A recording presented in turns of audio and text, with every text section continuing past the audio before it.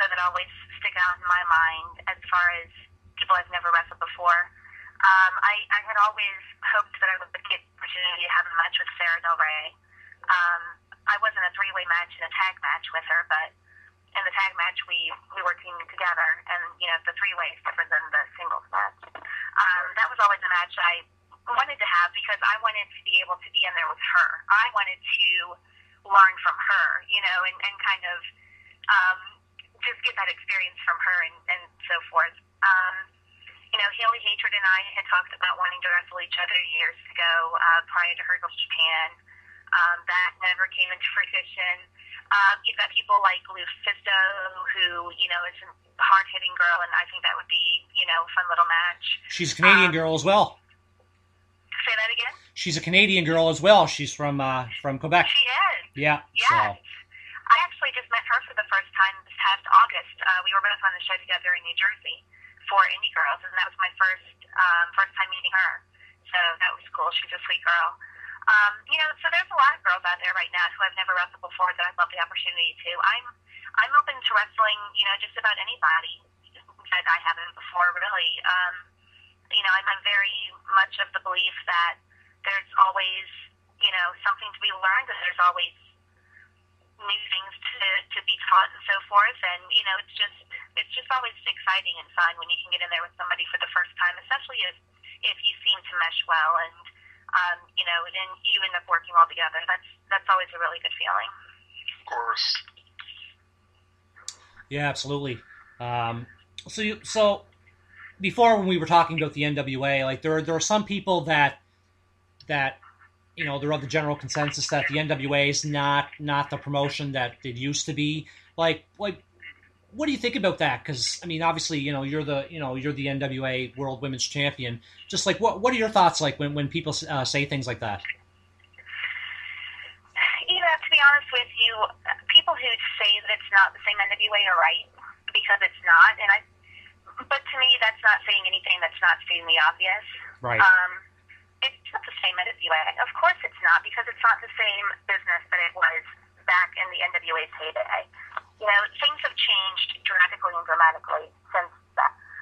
Whether or not they've changed for the better is a personal opinion and is something that's up for debate and constantly being debated. But of course it's not the same NWA. It's not. Does that mean that it's any better or that it's any worse? That's opinion-based too, it's easy to say. It is different. The times have changed. The wrestling business has changed. The wrestling fans have changed. Everything about this business has changed since the era that's being referred to in a question like that.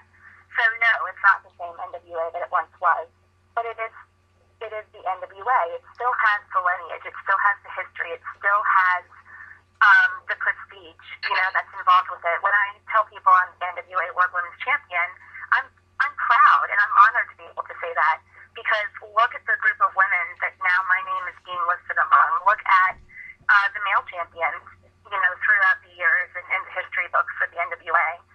It's something that I still think, has a lot of honor attached with it, and I think it's something, that while they're not the same as they once were, I think there's a ton of potential for the NWA to grow, to, get back some of its former glory, to be looked at as, wow, it's the NWA.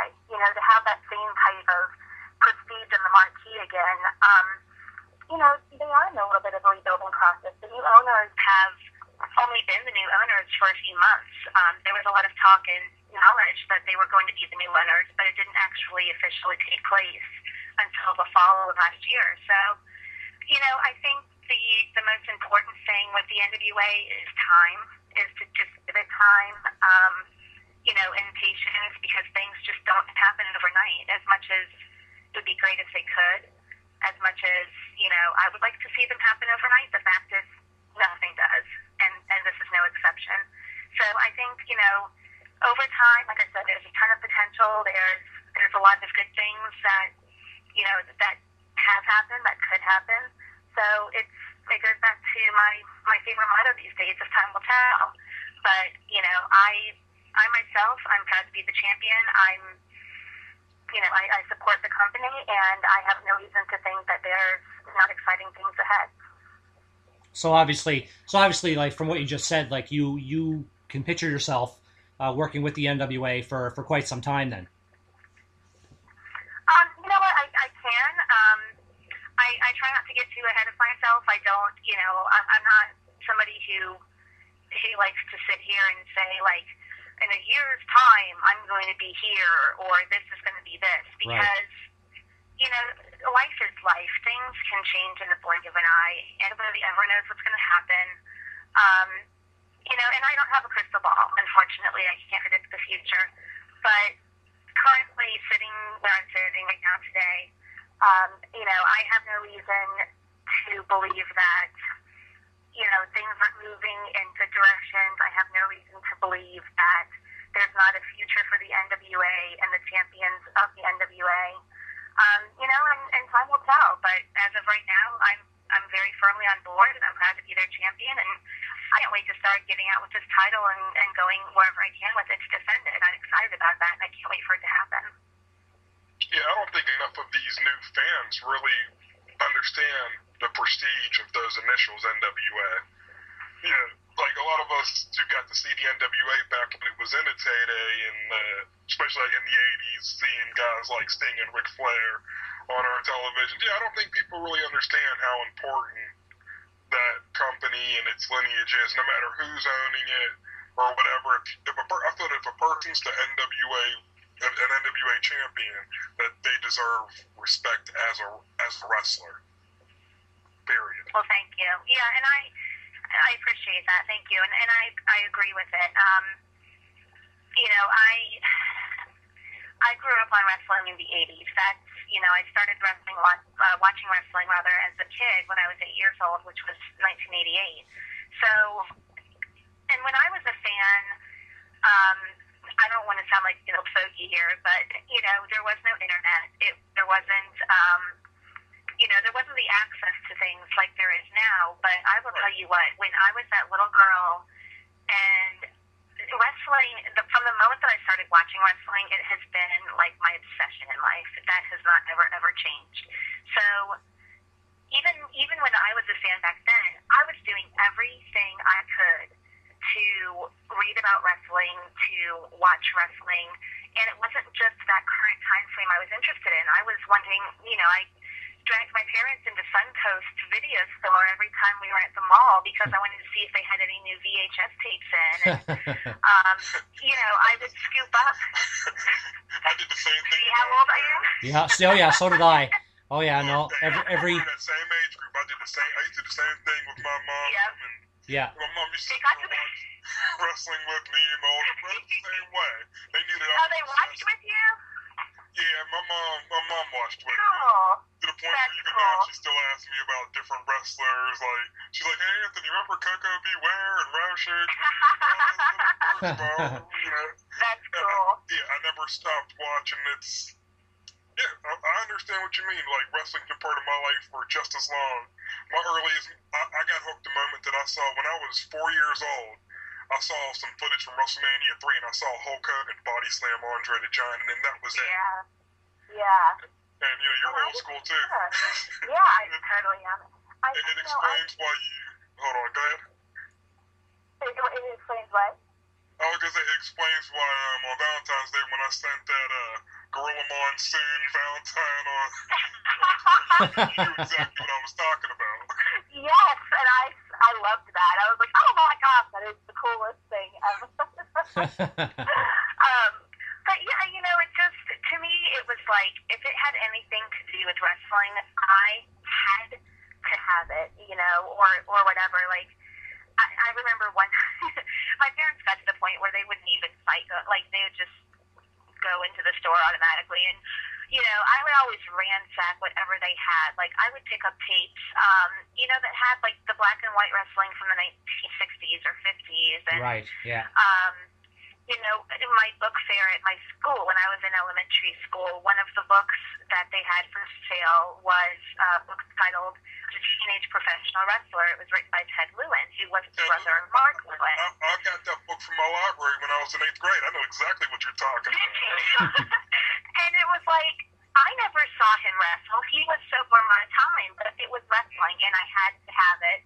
And so that's how I was. I mean, any tape, any magazine, any book, all the George, Neapolitano books and everything, I had to have anything wrestling because I was such a fan of it that I didn't care about only what was happening on my TV, on Superstars and on Challenge every week. I didn't care just about that.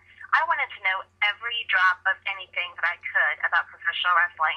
So, I just think back to when I was a fan, and that was what my mentality was. And I'm not sure that fans today still, go way far back in the annals of time like that to learn about, what it is they love so much, or to know, I'm not sure. And I'm sure that some people do. I'm not making this huge blanket statement, but I'm not sure how much it's done at this point in time, which is interesting because you do have the things like the internet and things like that where you can just watch, so many videos and photos at your fingertips. But, I don't know. It's a different era. It's a different time frame and different generations. So it's hard to say, but you might be onto something there that a lot of the younger, current day fans may not be familiar with, quite all of the history of the NWA or of professional wrestling in itself. Well, yeah, I mean, exactly, because it's like I remember when I was a kid, getting into the old fogey talk here, the first NWA pay-per-view, and to me, this match is still in my top 10 greatest matches of all time, was 1990 Great American Bash when Sting won the title for the first time. And I just and yeah, like you guys said, there's so much prestige and so much history. I mean, the NWA has been around since 1948, and and yeah, you're right. I mean, the nature of the NWA, the company itself has changed, but like Anthony said as well. I mean, those three letters NWA, a lot of wrestling fans still consider the NWA a very successful promotion. So. Absolutely. I see both sides of the argument all over the place. I see so many fans that, just automatically say the NWA is dead, the NWA is dead. I see just as many fans who want to have the counterpoint and say, no, it's not, it's just different. Or, I mean, it's all personal opinion, and it's always hard to say what's right or what's wrong. I think the fact that, I just want to see people care about it, and I want to see people passionate about it, and it seems like there are people out there who are. And like I said, I think it just needs to be something that's given time. Time is going to tell. It's either going to flourish and do well or not. But I think, for anyone to jump out and say, this is what's going to happen, or this is how it is, I think it's just a little premature, and we need to just kind of give it time, cool our jets a little bit, see what happens, see where things go, and just kind of watch it develop and cross our fingers and hope for the best. There's not a cross fingers on the show tonight. I'm crossing my toes right now. I'm about to be. I think I'm getting ready to add a finger. Yeah. I feel that the NWA is one of those, as long as it's been around from the heyday to the 90s when it was kind of up and down to whenever TNA Wrestling joined up with them to when TNA broke, I think that it's a company that will continue to reinvent itself and move on with the times. But I'm sure that there's no wrestler out there, past or present, that wouldn't mind being inducted into the NWA Hall of Fame. Right. It's still an honor for all those guys. Right. Yeah, I absolutely agree. And, I mean, like you said, I'm repeating ourselves a little bit here, but, it's changed, but it's still the NWA. And so, at the end of the day, it's still the same company, and it still means something, to many, many, many people. So, I mean, you're not going to have 100% of the people, seeing things from your point of view or agreeing with everything that happens. That's just not going to happen. So really the best thing you can do is just, put your head down and charge forward and just do the best you can and put the most into it you can and hope for the best. course. Yeah, absolutely. Do you think that like companies like the WWE and to a lesser extent TNA, they kind of muddy the waters when it comes to women's pro wrestling and kind of what, like, how can I put this? Kind of tarnished like the image of like good like women's wrestling? I can't. It's hard to say. I don't know that you can place 100% of the blame on them. I think certainly, I think certainly they're a large contributing factor. Women's wrestling has had its own surges of popularity over the years. It was very popular, and then it'll go into near obscurity, and then next thing you know, here it is hot again. And wrestling in its own right has changed so much over the years. Going from not only the style of wrestling, but the appearance of the ladies and how it's promoted and how it's incorporated, into the shows and so forth. It's changed a lot over the years. I think there is a contributing factor there as far as how it's viewed and how it's like the general fans' opinion on it. When there's a lot of debate for those people who don't follow necessarily women's wrestling that closely. A lot of the debate swirls around, believe it or not, the attire that the wrestlers wear, that the girls wear. Meaning, back in the day, back in the old school days, a lot of times you saw the more conservative, like kind of one-piece bathing suit type of look, or like a more conservative type two-piece outfit or something. And obviously, over the years, that's changed and that's evolved to where you just never know what you're going to see. And there's a contingency of fans that believe that factor alone has contributed to the way that women's wrestling is viewed and what some people call the deterioration of women's wrestling.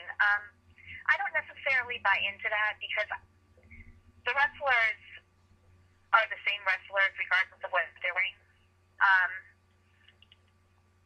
I think it could have something to do with it, but at the end of the day, I think a huge majority of it lies on the girls and, the skill level or how they carry themselves, how they portray themselves. I think that there's a level of responsibility that goes on their shoulders with it as well.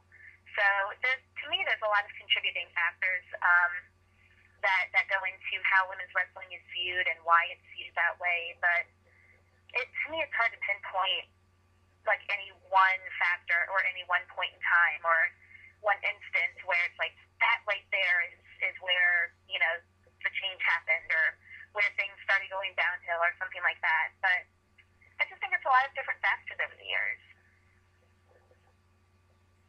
Right. Yeah. No, that's definitely true. I mean, yeah. I think you're right that companies like the WWE and TNA, I mean, they can be blamed probably to a certain extent. But I think it's just the change of the times in general. Because I mean, like you said, the image of the ladies. You go back to the 1980s. You had wrestlers like Sherry Martel and Fabulous Moolah. Like you said, they wore the conservative one-piece singlets. But now we're in 2013, and you have girls that wear extremely tight tops, and they wear they wear next to nothing. So they're like me. You have it shorts crammed up. While you were talking, Richard, I was still thinking that over, and I really do think it's hard to pinpoint one thing or one time. I don't know if it's what the wrestlers wear. I don't know if it's how they're booked on the shows, meaning in a wrestling, capacity versus being like a manager or a valet or something. Are we booking them to wrestle or are we booking them to roll around and do the bra and panty mud jello type of thing? Yeah. I mean, there's so many things I think that go into it. There really are. It just seems like now, especially in WWE, there's just less of an emphasis on the women's wrestling, even though some of those girls can wrestle. I mean, I've seen it. We'll go on Twitter or Facebook during Raw. You'll see somebody post, there's a Divas match coming on time, bathroom break or time to go get something to eat. That type of thing. Now, I don't do that during TNA when the Knockouts are wrestling. I actually watch their matches, but I can understand when people, like a few weeks back during the last WWE pay-per-view, was it Elimination Chamber? They had the Divas match before they had the main event. And I said, they're putting it on before the main event because I said, this is what they used to call in the old days a beer match. Right. And it does a bunch of responses. And like WWE really puts, like with WWE matches, a lot of times it seems like their Divas matches, close your eyes and the match is over. It's like, let's just get it out the way. Right. And, that's another complaint about women's wrestling that's on TV right now as well, is the amount of time that the girls are given. And the fact that if you turn on the television, the likelihood of you seeing a match, women's match that goes longer than 3 or 4 minutes is very slim. And I know that that's a major complaint among fans as well, is why aren't you giving the women more time? And I think, obviously I don't know because I'm not there and I'm not part of the process, but as far as the WWE goes, my school of thought has always been it's extremely likely that the reason for that is the fact that if they were to go any longer than that, it would be a much worse situation than what it is with the 3 minutes they have. Right. Like if you have girls in the ring who can only do so much, then there's absolutely no reason for you to give them a 10-minute match. You know what I mean? Yeah, no, absolutely. Makes plenty of sense. Yeah. Kacee, do you think that, like, maybe the WWE and maybe, again, to a lesser extent TNA, they tell these girls to wrestle a specific style of match? I don't know. I don't know if they tell them to wrestle a specific style. They both have the agents. Both companies have the agents that work with the wrestlers and, help finesse and fine-tune. But I honestly don't know if they're told to work a certain style of match. My opinion and my thought would be that, they are encouraged and, I would think that they would be encouraged to wrestle a style of match that is in line with their capabilities and what they're able to do. For instance, you've never seen me on the top rope for a reason. And so I'm not going to go out there if I have a match, I'm not going to go out there and try to do something that I just, have either never done or am not able to. Right. If you've got girls in the ring who either don't have the benefit of being like seasoned wrestlers on the indies or who haven't had a lot of training and are limited in what they do, then you have to, give a match that's along those lines, because otherwise, if you send somebody out there to do something that it's not within their ability at that point in time, you're setting yourself up for even more failure. Right. You are setting the girls up for failure. They're going to look bad out there trying to, provide you with something they're not able to provide at that point in time. So to me, it's like, look, if they have the ability to go out there and work a solid 3-minute match where it's crisp and it makes sense and it comes off looking good, then everyone should take that over a match that's given 10 minutes that ends up being a complete debacle. Right. Yeah. No, that's a good point. It's a double-edged sword in some ways. Yeah.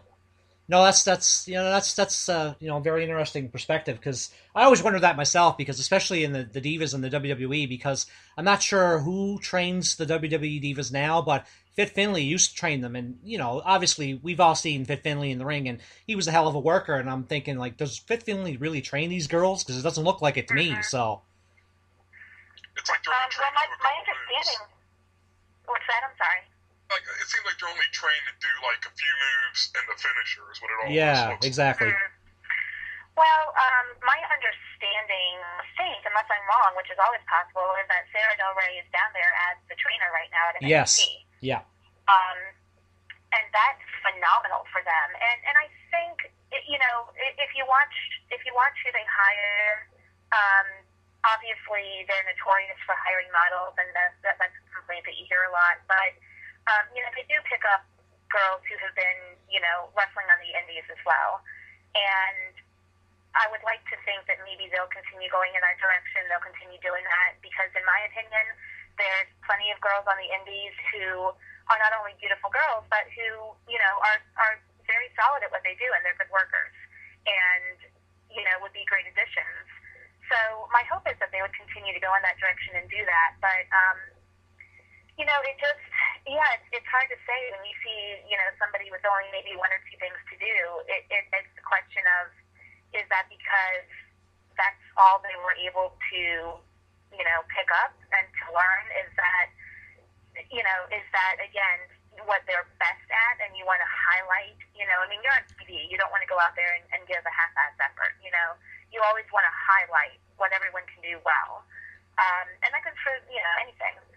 So it's hard to say. It's hard to say why. The other thing to keep in mind is, unfortunately, the fact of the matter is it's a TV show that has only a certain amount of time. That's right. And they have a lot of content that they need to squeeze into that time. So,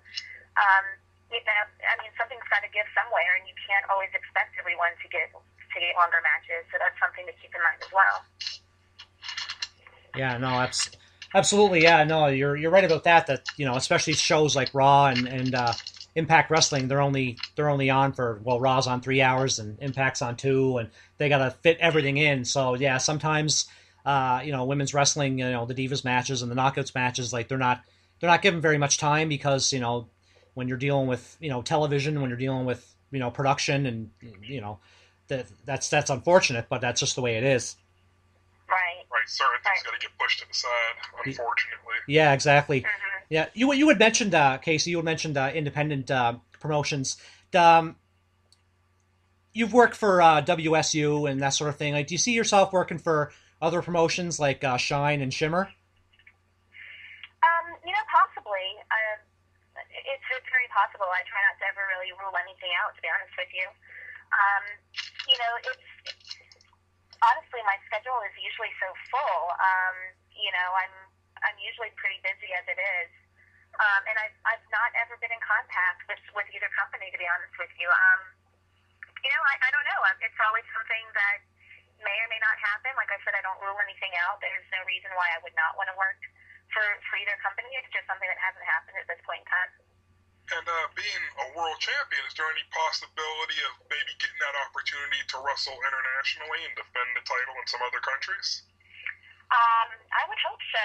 Yeah, that's one of the things I'm hoping to see happen at some point, this year with that title.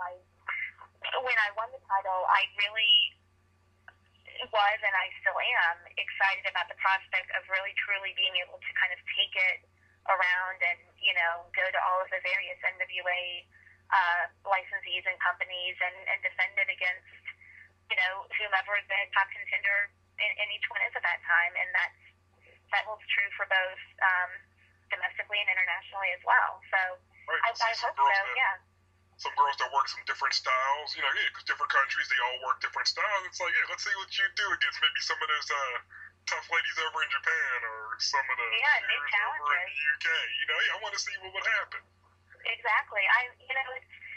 One of my beliefs that I've always held about being a wrestler is, you constantly have to put yourself into new situations and new scenarios in order to continue not only to grow but to challenge yourself and to be challenged. So, when you're put in the ring with somebody who you've never wrestled before, who might have a completely different style than yours or a completely unorthodox style all of their own, it's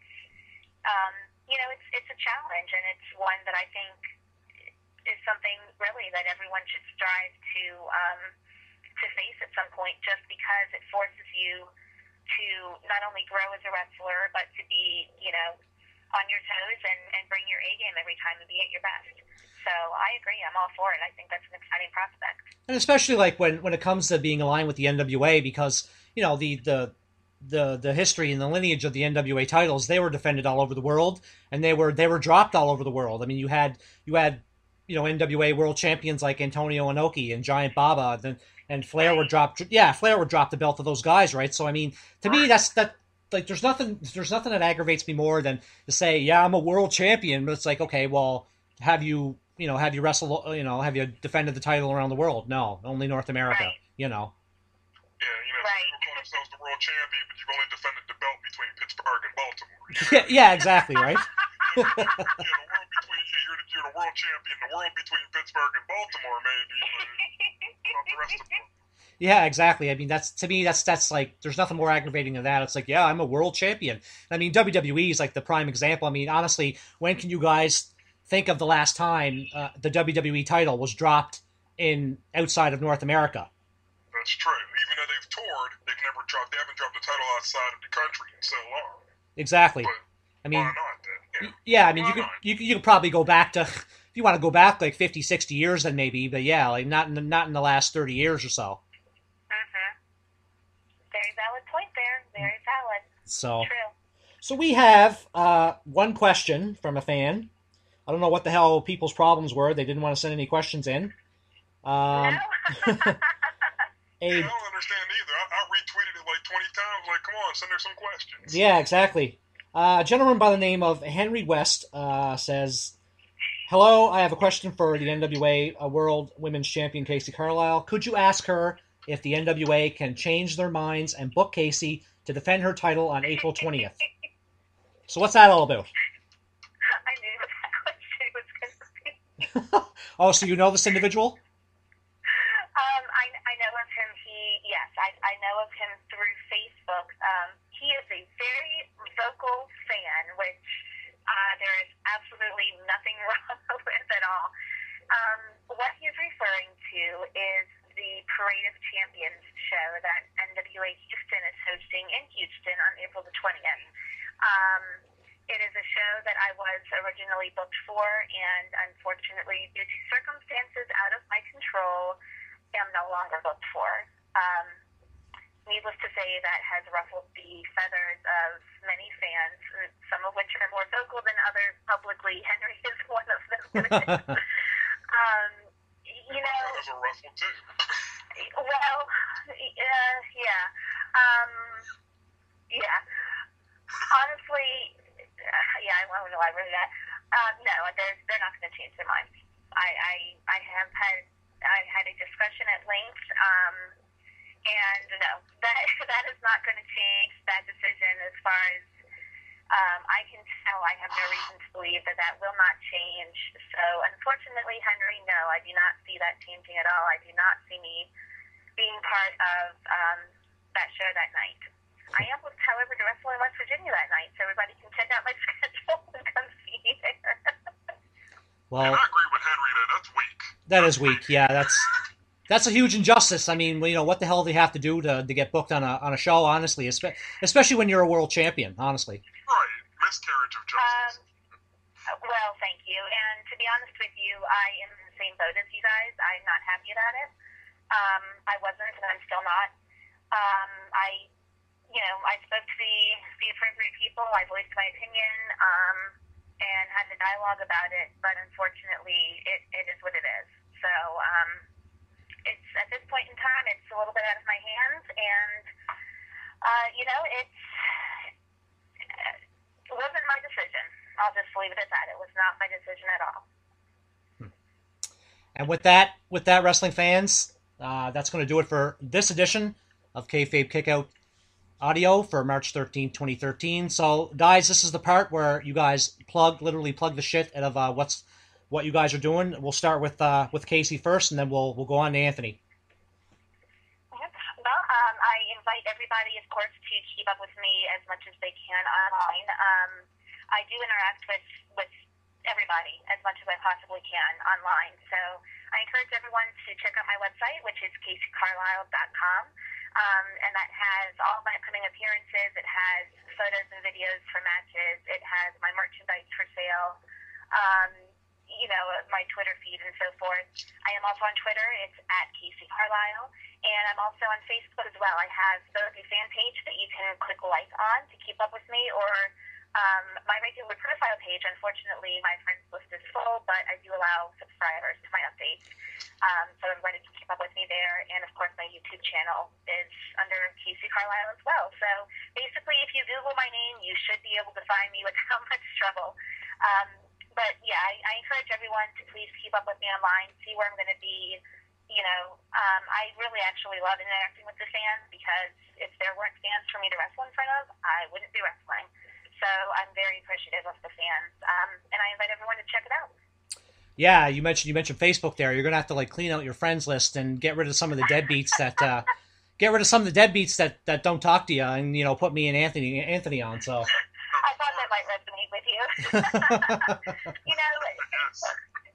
They're supposed to have a 5,000 friend limit, and I was hovering around that for a long time. I woke up one morning, there had been a Facebook glitch, and I suddenly had 5,500 something friends on there. No clue how it happened, but now I can't add anybody else. So I will slowly try to whittle away 500 something people for you guys. That's why I allow subscribers, though. See, so all my stuff's public, so you can see it anyway. Yeah, absolutely. So Anthony, it's now your turn. So. Okay. Well, of course, people can see my weekly columns over at www.kayfabekickout.com. I write about anything and everything that's going on in the wrestling world, and people really seem to enjoy it. You can follow me on Twitter at WhosAntCox. That's WHOSANTCOX. You can follow me there. And also, I do guest host radio show with Wrestling Commentary Central. You can follow them at WCC Live on Twitter. The shows that I do with them include Thursdays I do TNA Recipe, which is basically a TNA post-game show. And every week I always post up the phone number that you can have so that people can call in. We do it at around 10:30 Eastern Standard Time for everyone. So please check me out. Excellent. And just like Anthony said, you can check out his weekly columns on the official website of KayfabeKickout.com. That's www.kayfabekickout.com is the URL. And you can check out the official Twitter account of Kayfabe Kickout. That's at Kayfabe_Kickout. Check out the official Facebook page as well, www.facebook.com/Kayfabe Kickout. And Kayfabe Kickout is on YouTube as well. So just go to YouTube and type out Kayfabe Kickout.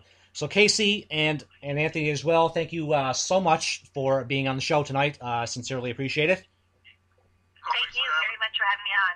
Really appreciate it. Thank you. Thanks again, wrestling fans, and I will be back with another splendiferous episode of Kayfabe Kickout Audio, so have a great night.